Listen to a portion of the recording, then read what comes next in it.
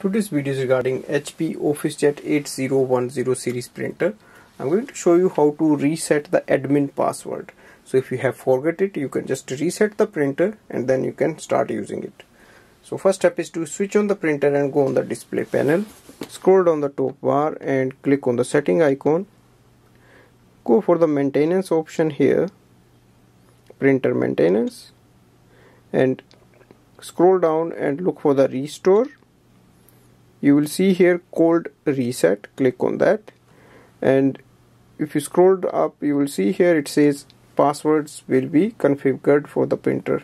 So it will change all the passwords. It will just go for the factory defaults. Click on continue and then it will be done for you. Thanks for watching.